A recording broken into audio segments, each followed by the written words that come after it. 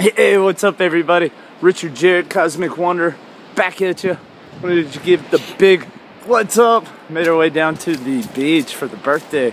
See some old friends and just get some TLC and some healing powers from Mother Ocean. Anyway, I want to jump on real quick, talk about an awesome subject and a really cool guy. Hermes Trismegistus, thrice great. Why is he the thrice greatest? Well, for one, he was the discovered writer of all writing and communication. And legend has it, as I say, but look him up, go to Google, type in Hermes, and there's an old Hermetic saying, as above, so below. It's also interesting, a lot of people like to think that America was, founded by Christian fathers, but the founding fathers weren't Christians at all. They were Hermeticism, and they were into Hermeticism.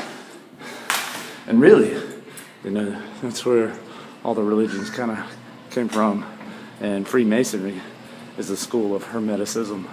But anyway, check out that view, guys. I'll be back at you. One love.